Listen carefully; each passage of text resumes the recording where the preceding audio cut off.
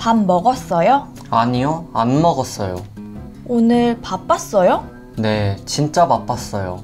오늘 뭐 했어요?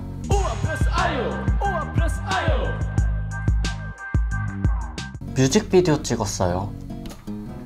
Hello everyone and welcome to Talk to Me in Korean. My name is Hyunwoo and today let's look at how to make Korean sentences in the past tense. This video is for absolute beginners who have not much prior knowledge of the Korean language.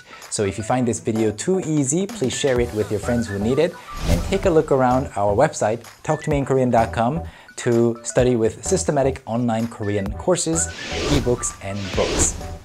So like you saw in the short dialogue earlier, most Korean sentences in the past tense talking about something that already happened end in this 써요 sound. 먹었어요? 먹었어요. 뭐 했어요? 먹었어요. And the rules are quite simple. You take a verb in the dictionary form, which always end with 다 in Korean, again 다. Remove that 다, and what's left is the verb stem.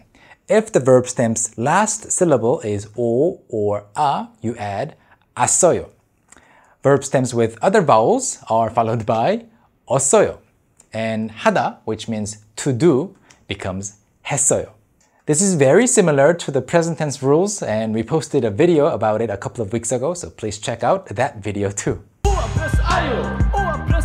So let's look at some examples. I'm going to look at these four verbs, okay? 잡다, 잡다 to catch or to hold, 잡다, and 이기다, to win in a competition, in a fight, 이기다, and 지다, to lose, and lastly, 하다, to do.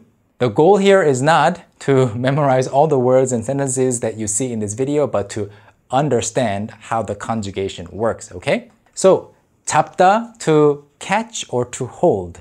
Remove 다, and you have the verb stem 잡. And although this is just one syllable, the last vowel is 아, so it's followed by as어요. Why is it not followed by 어써요? Well, it's because as어요 is much easier to pronounce along with o or a, okay? So it becomes 잡 plus as어요, 잡았어요. One more time, 잡았어요. 잠시만요. 모르겠어요. 모기. 잡았어요? 아니요. 잠깐만요.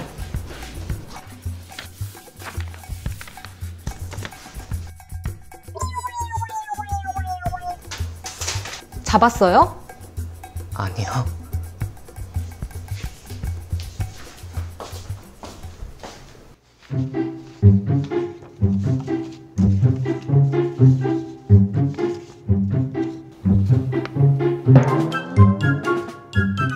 So that was an example of the as어요 ending, okay? as어요. And with verbs like 이기다 and 지다 that do not end with o or a in the verb stem, you add 어써요, 어써요. So 이기다 means to win. 이기 is the verb stem. You add 어써요 at the end. So together it becomes 이기었어요, 이겼어요. 이겼어요. I won, they won, somebody won. And 지다, which means to lose, is conjugated in the same way to become 지었어요, 졌어요.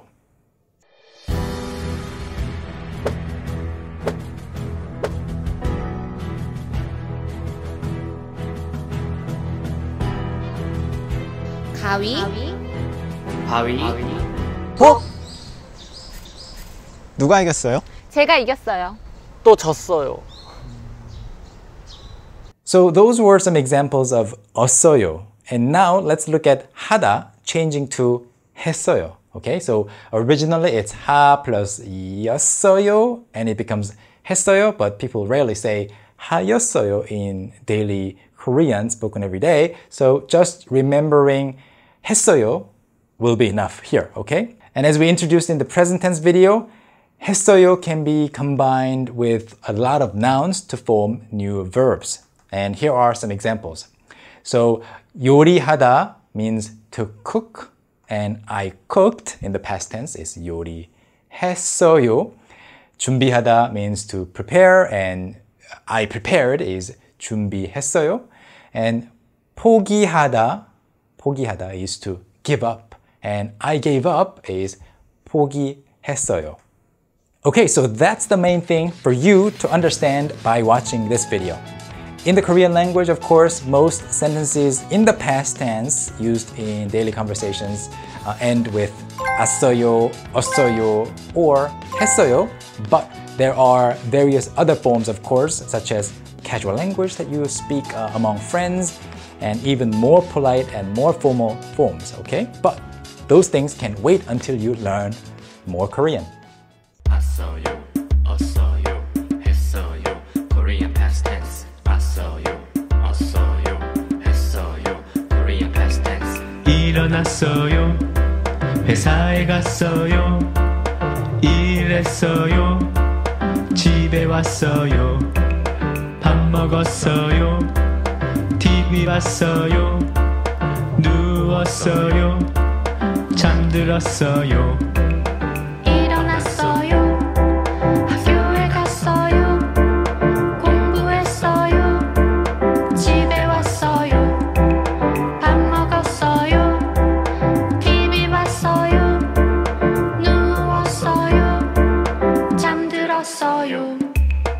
왔어요. 없어요. 했어요. Korean past tense. 왔어요. 없어요. 했어요. Korean past tense. 일어났어요. 일어났어요. 회사에 갔어요. 회사에 갔어요. 일했어요. 일했어요. 집에 왔어요. 집에 왔어요. 밥 먹었어요. 밥 먹었어요. TV 봤어요. TV 봤어요. 누웠어요. 누웠어요. 잠들었어요. 잠들었어요. 일어났어요. 일어났어요. 학교에 갔어요. 학교에 갔어요. 공부했어요. 공부했어요. 집에 왔어요. 집에 왔어요. 밥 먹었어요. 밥 먹었어요. TV 봤어요. TV 봤어요. 누웠어요. 누웠어요. 잠들었어요. 잠들었어요.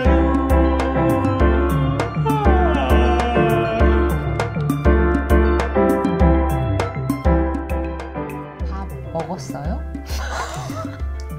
밥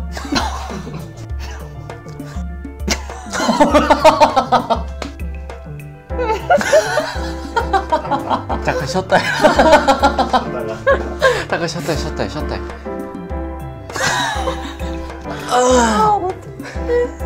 다시 올라가.